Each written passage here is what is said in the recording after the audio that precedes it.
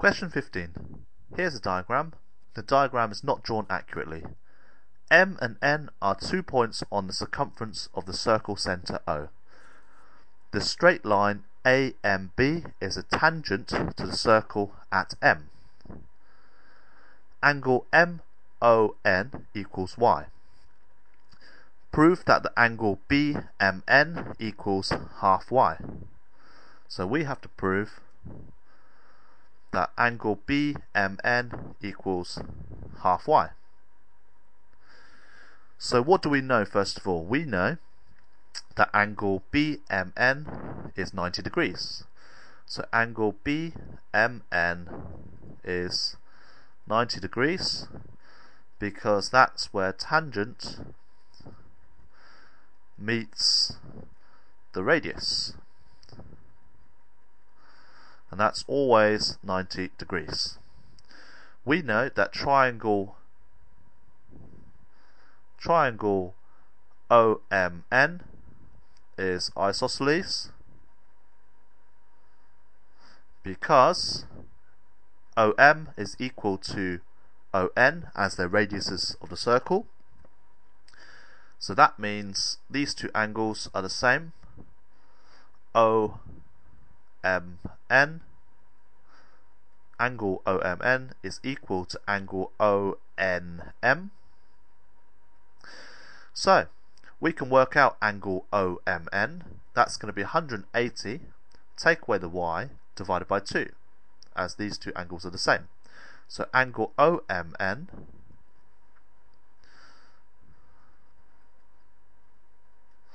is going to be 180 minus y, all divided by 2, or we could say half of 180 minus y. So this is angle OMN.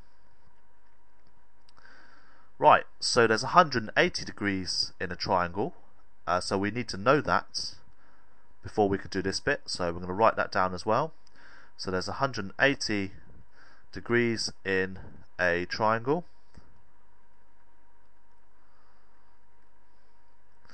Right, so the next bit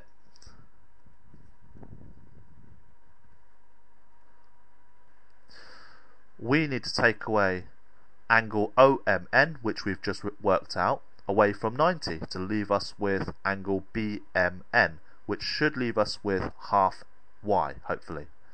So 90 minus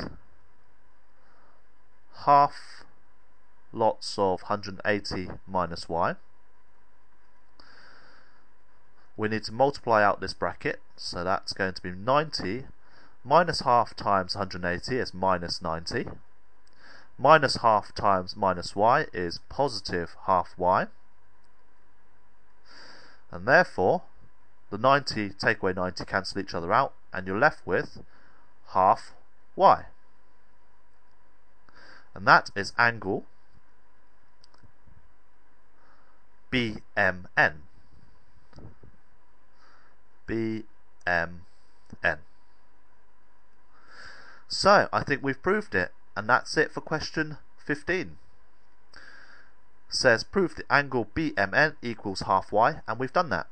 So let's have a look at the mark scheme to see how we get our 5 marks for question 15. So the first mark is for realizing that the triangle OMN is an isosceles triangle, okay, or that OMB is a tangent meeting the radius, so therefore 90 degrees. Either one of those would have got you the first mark. The second mark comes from either saying OMN, angle OMN is equal to ONM, or that you could show that you've worked out angle OMN by taking that, well, by doing 180, take away this, dividing by 2 to leave you with angle OMN, which we've done here.